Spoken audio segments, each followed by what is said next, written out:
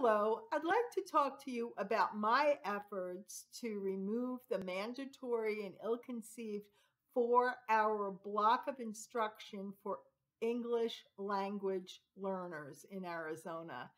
All the way back in 2008, when I first ran for the legislature in the old LD30, educators from Rio Rico came to me and said, Andrea, when elected, please get rid of the 4-hour block. There are better alternatives with better outcomes.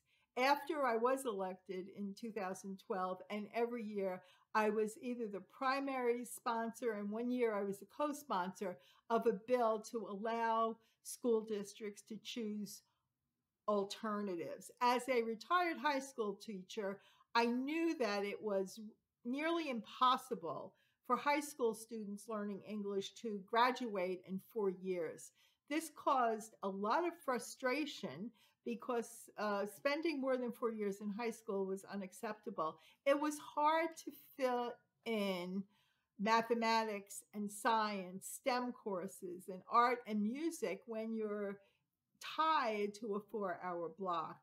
I also believe that that's a form of segregation, and I know that younger students their brains are like sponges, and the best way to learn another language is to interact with each other.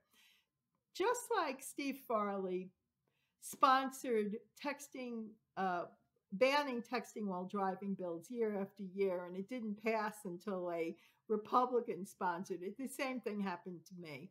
But I don't care whose name on the bill is on the bill. This is good policy, and educators are happier because there'll be better educational outcomes. Thank you.